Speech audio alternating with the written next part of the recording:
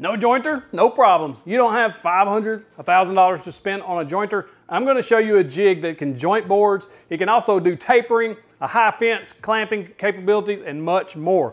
And it's easy to build. Let's go. All you need to build this awesome jig is a scrap piece of 3/4 inch plywood, 2 of these MicroJig clamps, and a dovetail bit. Theirs, it works well, but any 14-degree dovetail bit will work. I'm gonna make this one 4 foot long. You can make it as long or as short as you want, but about 3 to 4 feet is best, depending on the length of boards you typically joint or taper. First thing we're gonna do is set our table saw up to rip a piece of scrap plywood 10 inches. You just need a 10-inch wide piece. That's all you need, about 3 foot long. The main thing here is that you get a piece of straight plywood. In other words, it's not bent, bowed, or anything like that. I'm using 3/4 inch sanded birch.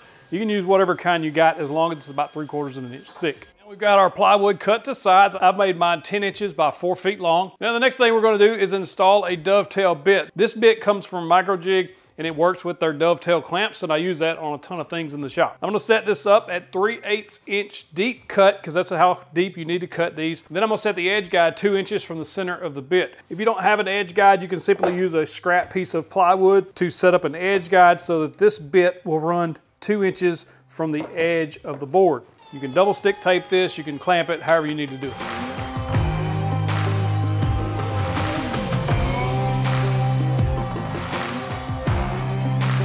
All right, we cut those 2 long grooves. Now all we have to do is divide this up to cut our cross grooves. You're gonna measure off the end 4 inches on both ends.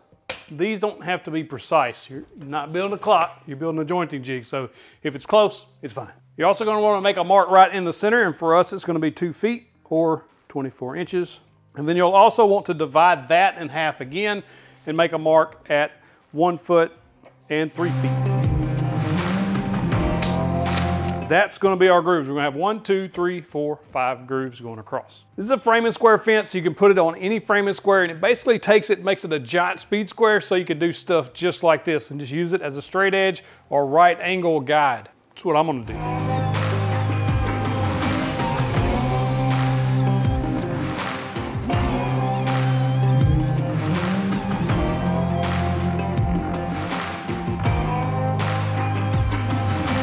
Next thing I'm gonna do is just mark 1 inch from each corner, and then we're gonna cut these at a 45-degree angle. Basically just give this a little dog ear on each corner just to knock those sharp edges off. You don't have to do this.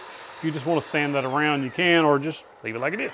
And again, you're not building a clock, just get it close, it'll look fine. From there, I just take some sandpaper. You can use 120 grit or whatever you want. Just knock the rough edges or any of those little splinters you may see in there because it's plywood. Just kind of smooth that up. It doesn't take much at all. The thing you're gonna do is take out that dovetail bit and put in a chamfer and or roundover bit if you want to kind of soften these edges up. If not, you can just take sandpaper and hit the edge of that right there just to knock that sharp edge off. But only do 3 sides. You're gonna do the 2 short sides and 1 long side. 1 long side you're gonna leave at a sharp 90-degree angle for a purpose. Now take your sander, 120 grit's fine here. You're gonna sand the whole thing, front, back, upside down, everything. Then the next thing you wanna do is throw on some type of wax, or my preference, Outlaws board butter. Throw that on the bottom of it, especially on the bottom. That's gonna help it slide on your table saw much easier. You can also put it on the top just to give it a little extra protection. We have our jig. Now we can joint boards, we can taper boards if we're making tapered legs, things like that, and we can use it as a high fence. The way this works is you're just gonna lay the board that you're gonna want to joint. We're gonna do jointing first. Lay that right up there. First slide on your MicroJig dovetail clamps. Lay the board that you are jointing on top, and then just clamp it down. Super simple. Now I can joint this board. I can joint boards probably, I would guess, up to 6 feet, because on the smaller, the 3 foot one, I could joint them up to about 5 feet easily. About a foot off of each end, and you should be able to push it through your saw safely and easily. Once everything's clamped down, you're gonna put the square edge against your blade. The chamfered edge will go against the fence.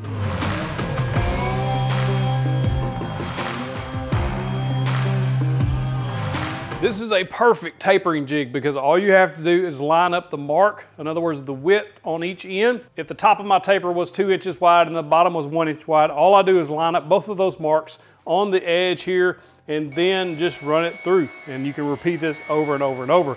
You can even make stops to go in these little grooves using the other hardware they have. Make it easier to make repeatable cuts. Another thing that's extremely useful about this is now you can have a high fence that'll clamp onto any existing fence. What that's awesome for is if you have to make grooves in the ends of plywood or other panels, or raised panels if you wanted to angle that blade, and you could use this as extra support vertically.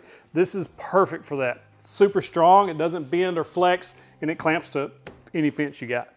As you can see, this jig will work perfectly fine on a job site saw, a cabinet saw, anything you got.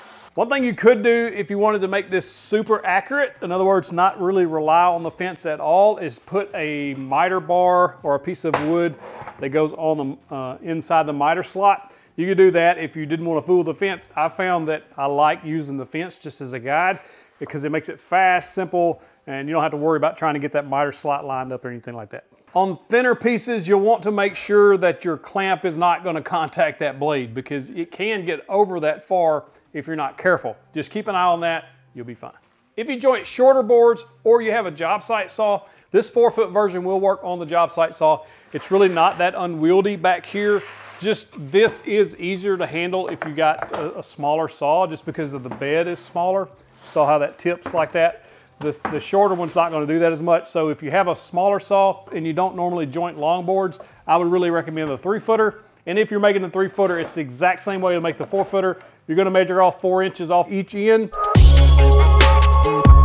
Then you'll measure right in the center and then split the center from the 4-inch. So basically you're just going to divide it in half and then divide it in half again. One other awesome thing you can do with this jig we just built is now we have a way to clamp things to our table. If you got a couple of quick clamps, clamp this to the table. Now we have a way to clamp things up here like this. If we needed to work on this piece of plywood or route into a groove like we did this, and you don't have T-tracks, this is an excellent way to do it. This MicroJig match fit system is so versatile. I bought this myself and I've enjoyed having it in the shop. I've used it on a ton of projects. I've used it in my previous Workbench where I now got the CNC, but before I was able to clamp things down before I had T-tracks. And I used it on my crosscut sled and the mobile Workbench that I built previously that has a bunch of different clamping options. You gotta check out the crosscut sled build. I'm gonna put that build right there. Click at that box right there. You can go watch it, get you a big old virtual fist bump. Also, the mobile Workbench build, it's a pretty cool build.